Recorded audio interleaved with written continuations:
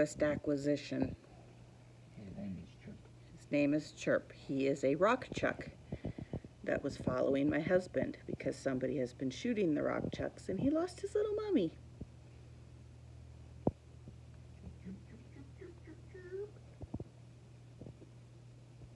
And he whistles at daybreak like a flippin' rooster. A little bit before daybreak, actually. He likes to get up bright and early.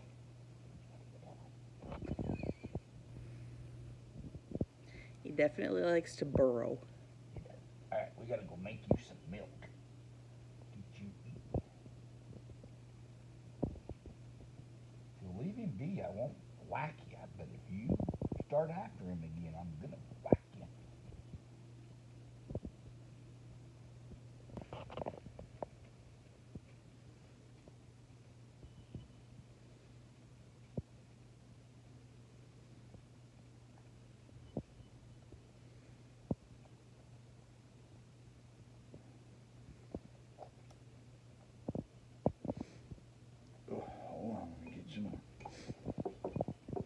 Hang tough. Hang tough, hang tough, hang tough. I know you're getting...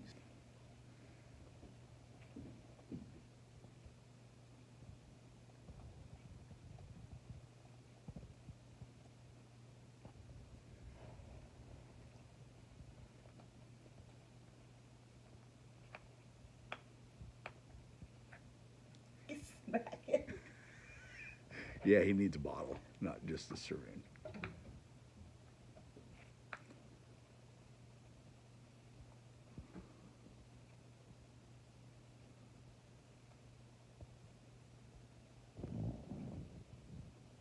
Okay, that's like 18 cc's. Afternoon. We have basically spent the morning just feeding and checking sheep and trying to round up parts and pieces for different projects that keep getting put on the back burner because we don't seem to find those parts and pieces. So I think the plan is to cut down some trees that fell on our power lines that go to our well, and see if we can get those off without destroying too much stuff. This is the wire we're wanting to take off. It goes down here to the power pole, and then behind me to the well. And these trees came down on it, and we are have basically been waiting for the ground to thaw and harden. We couldn't do it when it was snowing, we couldn't do it when it was icy, and we couldn't do it when it was muddy. So he's gonna bring the loader. There he is. And I think we're gonna put the loader under here and try to lift these up.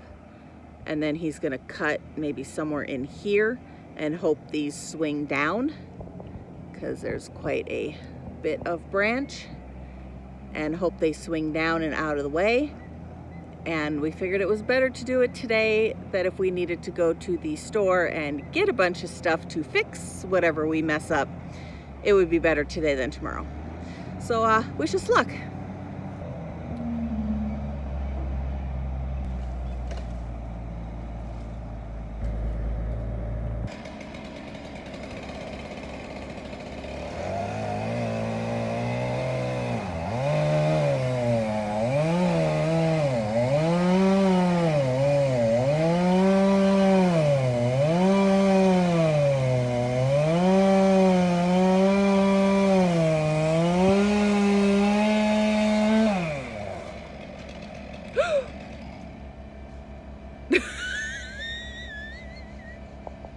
It was set, huh? Our loader has an issue with its brakes, and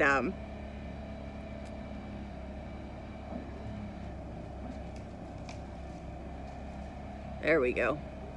Have to kind of get it above that a little bit.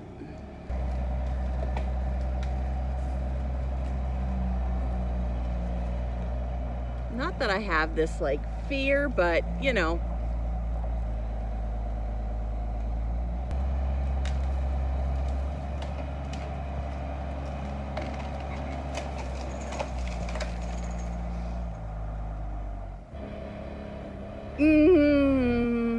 Not what we wanted.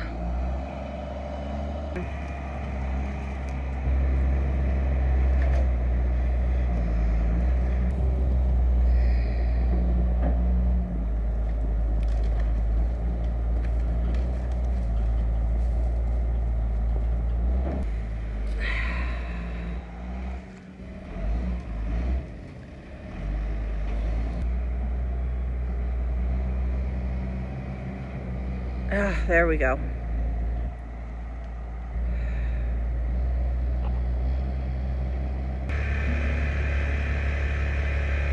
And I think this makes me more nervous than the other one did, and that one made me really nervous.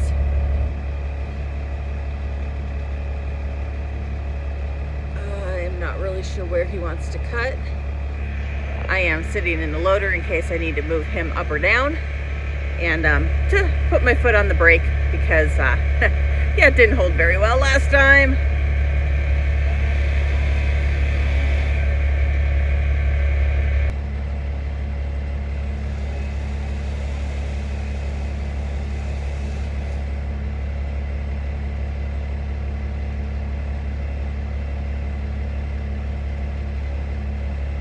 Might have got a little piece of it that time.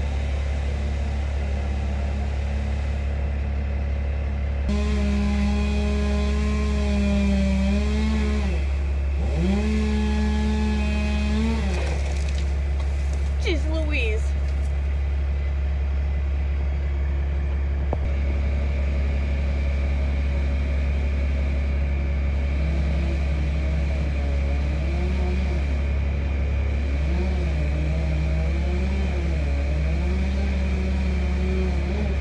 Oh, frick.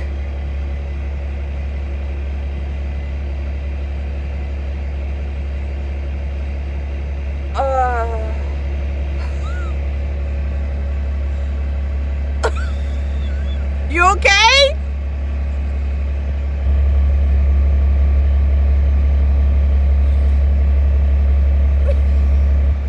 I think it hit him.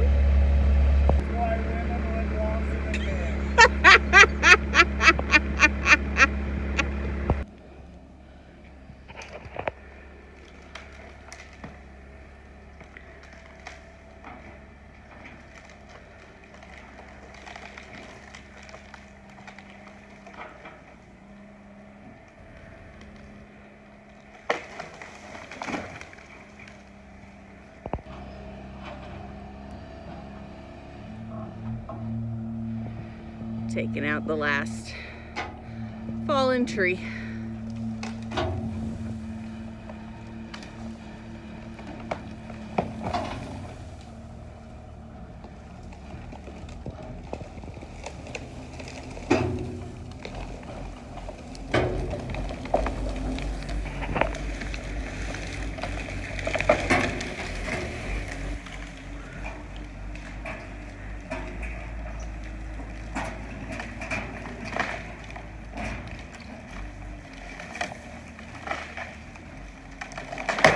Ooh.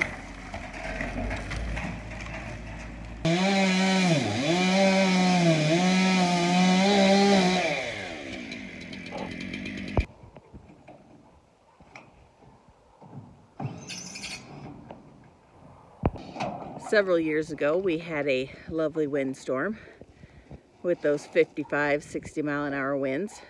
No, that was the year of the microburst, wasn't it? Was that the year of the microburst that took this down?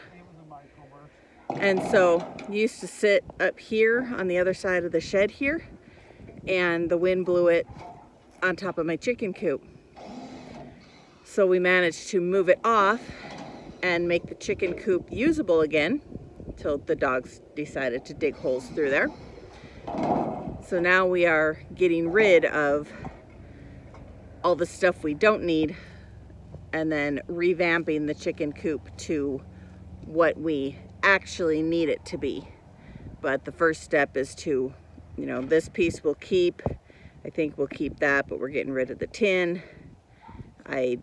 There's some wire over here and over here that need to go away. There's a pile of stuff here that needs to go away. And yeah, it's just kind of a mess.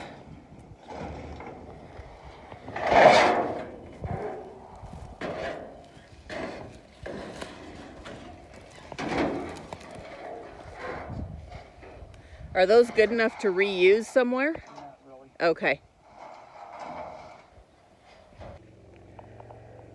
Eventually, the goal is to pull out all these dead trees, clean up all this here, level it out, about up to where these logs are, right over here and across, and level this all out and put bird pens of some sort. So besides getting a couple chickens, just a couple, I don't need a whole lot, 4 maybe. And then we want to get a couple turkeys, so we want to make a turkey run over here. We also want a pheasant run and possibly a quail run. We'll see. Haven't decided how all that's going to work yet. Right now, we're just focusing on the chickens and get that figured out. And then maybe by next spring, we'll have the rest of this done, that we can order some turkeys and pheasants and get that all figured out.